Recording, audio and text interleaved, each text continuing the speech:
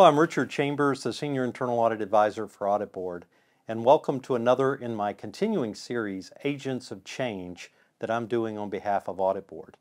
I am pleased to welcome back for another session today, Cynthia Cooper. Cynthia is an internationally recognized speaker, consultant, and best-selling author and advocate. She's the CEO of Cooper Group, LLC. Cynthia consults and speaks to audiences around the world on ethics and leadership. In 2020, Cynthia was selected by Time magazine to be included in 100 Women of the Year, Time's list of the most influential women of the last 100 years. In 2002, she was named one of Time magazine's Persons of the Year for her role in unraveling and reporting what would become the largest corporate fraud in history at WorldCom. Cynthia, welcome back. It's so good to have you. Thank you for having me back, Richard. Cynthia, since WorldCom, you've been a strong and vocal advocate for ethical decision-making and the importance of integrity and courage in the corporate sector. You most recently have teamed up with Erika Cheung, the whistleblower from Theranos. Can you talk a little bit about the work you're doing together? So I'm continuing. I have my own consulting firm, Cooper Group, where I continue to speak and write. But Erika and I were introduced through the Association of Fraud Examiners, and we've done a number of presentations together, fireside chats, and we are now doing some consulting work and also doing some whistleblower support work. So if you're a whistleblower, you're often approached by other people who have either been a whistleblower or they're considering becoming a whistleblower.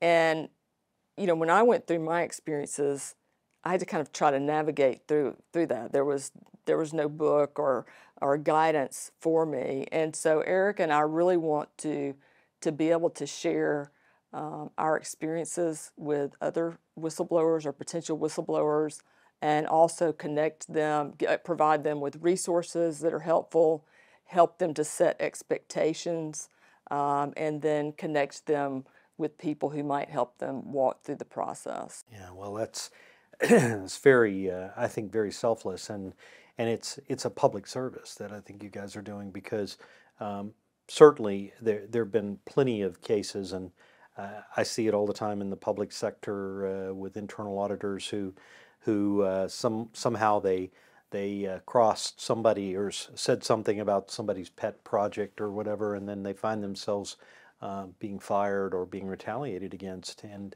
I've always felt the need to go out there and defend them and call out the government officials and others who make it happen. But I know this: there's, for every one that I know about, there's probably 100 I don't know about, where people are done the same way, so the same thing happens. So for me, what you guys are doing, it's a great public service, and I, for one, am very grateful that you're doing it.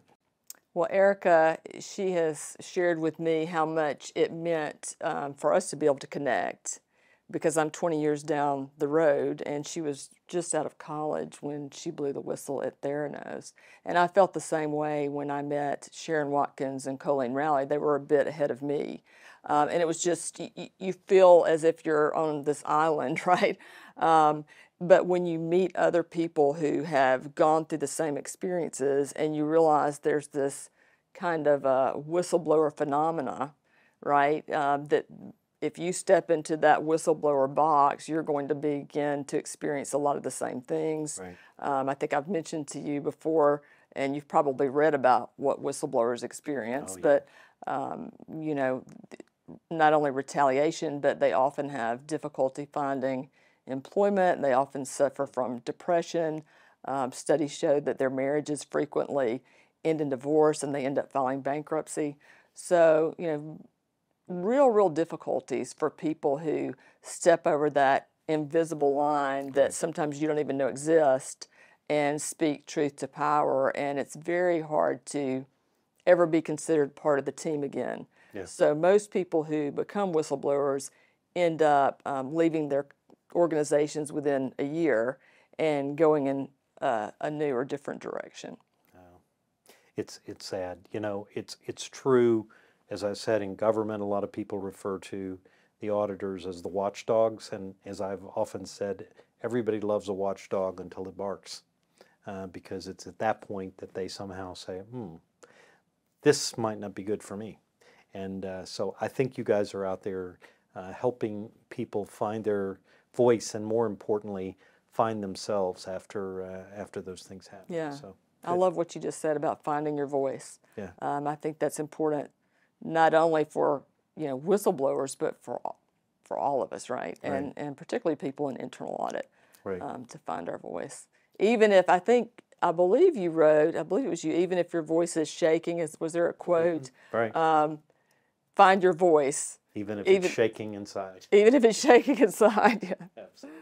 So, WorldCom and Theranos scandals certainly have gotten a lot of attention, and for good reason. But on the surface, those two scandals, they don't have a lot in common. What would you say are the comparisons? What makes those two stories have some similarities? Yeah, you're right. There are some differences, of course. Theranos was an entrepreneurial startup company, private company in Silicon Valley. WorldCom started out as an entrepreneurial company and grew very rapidly through acquisition, acquiring other entrepreneurial companies, and of course grew to $38 billion, over 100,000 employees. So they were at very different places on the growth curve. Right. But there were also, I think, some similarities between the two companies as well. So if you look at Theranos and WorldCom, you had situations where there was a gap, in the case of WorldCom, between reality and expectations. And in the case of Theranos, there was a gap between the promises she made and her vision, really, and expectations. And instead of telling the public the truth, Right. the executives weren't willing to accept failure in both of those cases. Success at any cost, basically. Success at any cost, exactly. And I think, perhaps more than greed in some of these cases, I think pride comes into play, as people just don't want the company to fail on their watch, Yeah. or at least as much as greed. I think it plays a role. So there are similarities, and certainly, and I've already alluded to Erika and me, we had a lot of similarities in what we experienced as whistleblowers. We both received pushback from members of the board of directors and the executive team. Erika went to George Schultz and received some pushback at that level, and retaliation. In the case of Theranos, the company hired people to follow her. So, very similar in terms of what we experienced as whistleblowers. Cynthia, we've talked a lot about companies and ethics and decision making and all, and a lot of it comes back to culture. How would you describe corporate culture, and what advice would you offer CAEs when it comes to assessing or auditing the culture in their organizations? I think, well, I've heard the culture described in a number of different ways, and to a lot of people, I think it's a mystery, right? What is culture, and how do you assess or audit culture? And I think we need to take the mystery out of it.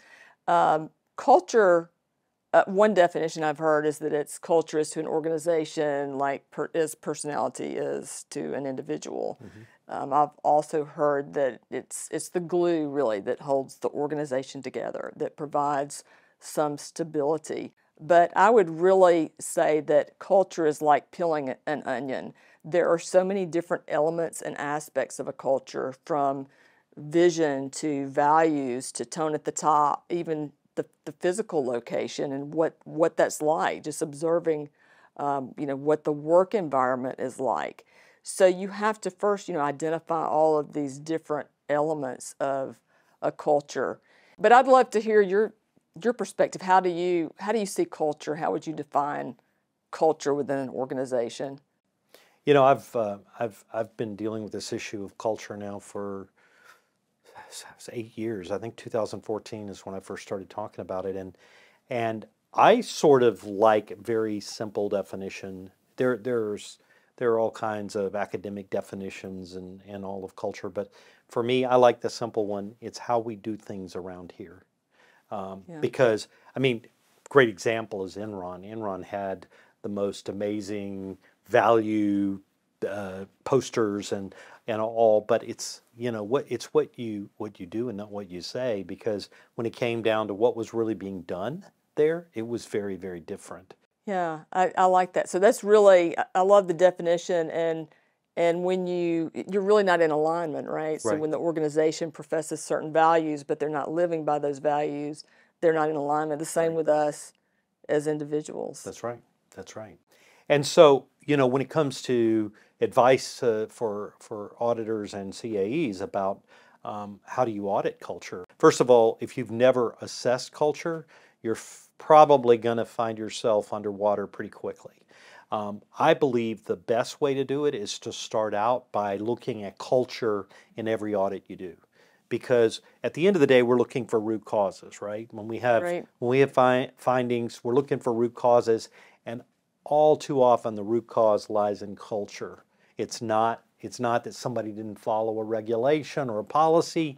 It's because they were incentivized not to follow the policy. They were Right. incentivized for with the ends, not the means. I also think that doing an overall assessment annually can provide tremendous benefits. And you asked me earlier, you said, I'm sure you've given a lot of thought to WorldCom, and I have for the past 20 years, not only WorldCom, but I've studied many, many frauds and how they occurred, and given a lot of thought to what can we do to prevent frauds and detect them more quickly. So if we were to touch everyone in the organization annually through a combination of one-on-one interviews, roundtable discussions, culture questionnaires, and we ask the right questions, I think some of these issues would fall out early. I think we could detect them much sooner, because I think there are people who would raise their hand and say, well,